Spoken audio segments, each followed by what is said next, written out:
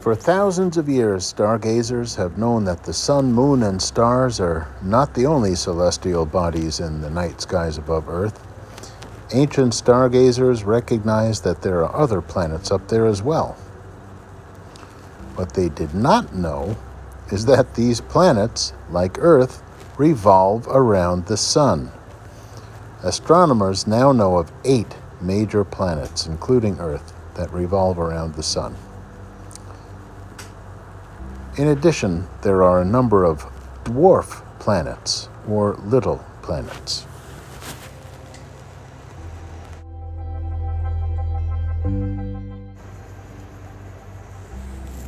The word solar is used to describe something that is related to the sun. For example, solar energy refers to the heat and light that come from the sun.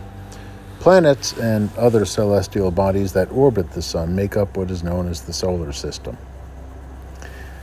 This diagram shows the 8 major planets in our solar system. About the only thing these 8 planets have in common is the fact that they all orbit the same sun on their own special path. Beyond that, each planet is unique. The first 4 planets you will learn about are called the inner planets: Mercury, Venus, Earth, and Mars.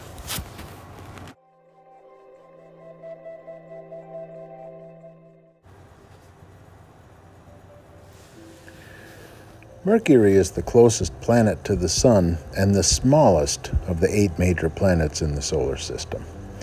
Mercury can be seen from Earth, but it's hard to spot. You can only see it in the early morning or early evening. Most of the planets in the solar system are named after Roman gods and goddesses. The planet Mercury is named after the Roman god Mercury. In mythology, the god Mercury was very fast, so it makes sense that this planet is named after him.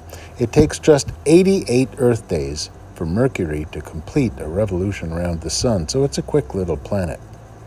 Unlike Earth, Mercury does not rotate much. It spins on its axis just 1.5 times during its revolution around the sun.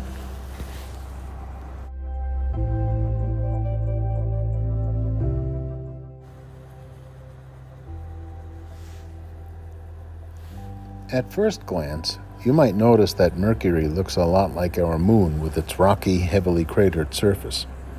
Mercury has some of the largest known crater impacts in the solar system, meaning that it has been hit by some very large rocks. In fact, some craters are about 50 miles wide. Mercury has no atmosphere to protect it like Earth does. And because it is so close to the sun, the surface of Mercury is very, very hot or very, very cold. Temperatures on the surface facing the sun can range anywhere from 300 degrees to nearly 1,400 degrees Fahrenheit, while on the surface facing away from the sun can be as low as 350 degrees below zero.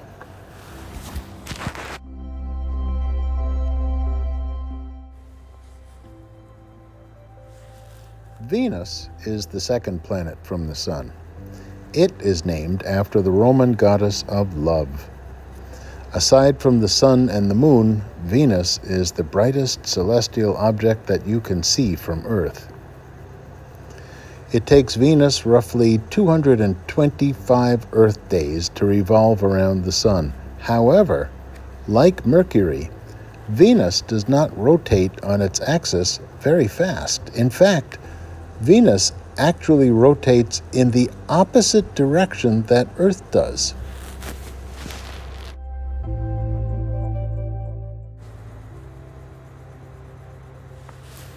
Venus is sometimes referred to as the morning star or the evening star because it often appears as a bright object in the evening sky or as a bright object in the morning sky.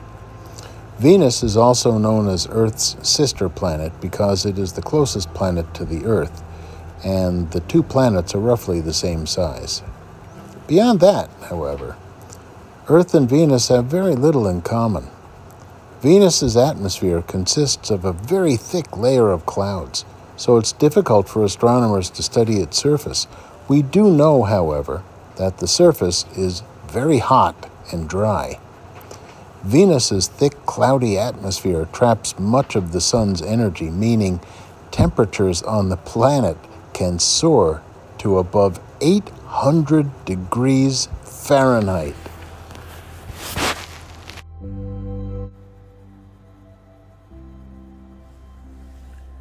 You should recognize the planet in this photo. It's your home planet, Earth, the third planet from the Sun. Earth is the only planet that does not take its name from a Roman or a Greek god. The word Earth is an ancient word that originally meant ground. When the word Earth was invented, the people living here did not even know that it was a planet. This photo was taken by the astronauts of the Apollo 8 mission. They did not get to land on the moon, but they flew around it.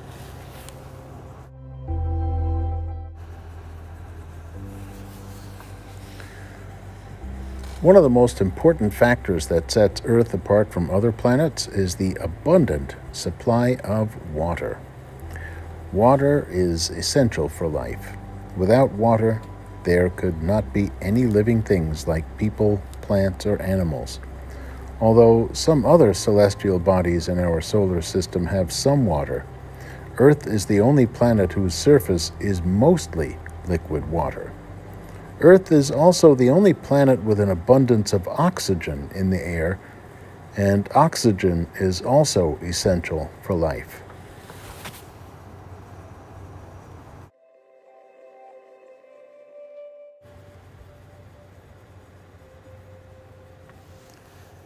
Mars is the fourth planet from the Sun. Mars is named after the Roman god of war. Mars is often referred to as the red planet because of its color. You can see Mars from Earth, and even without a telescope, you can identify it by its reddish tint. The farther you get from the Sun, the colder it is, and the longer it takes to complete a revolution or make one trip around the Sun. It takes Mars 687 Earth days to revolve around the Sun. It is interesting, though, that Mars rotates on its axis at about the same speed as Earth.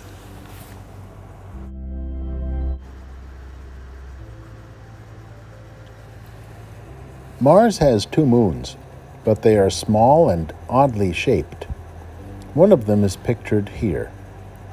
Astronomers believe that these moons are actually large asteroids or space rocks that became trapped in orbit as they passed by Mars billions of years ago.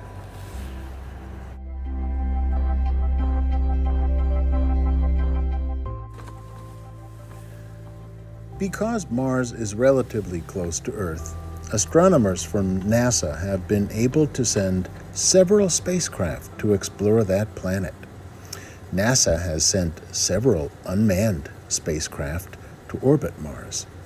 NASA has also managed to send several small robotic vehicles called rovers to explore Mars's surface. The photo you see here is the first color photo ever taken on another planet. It was snapped by the Spirit Exploration rover. Most of the rocky surface of Mars is covered in a layer of rust, which is a reddish-brown color, and the rust explains why Mars appears to be red. NASA scientists hope to be able to send astronauts to Mars, but it may be many, many years before technology exists that might allow them to accomplish this. Perhaps, if you decide to be an astronaut when you grow up, you will be the first person to set foot on Mars. It will not be easy to put a person on Mars, but people used to think it was impossible to go to the moon, too.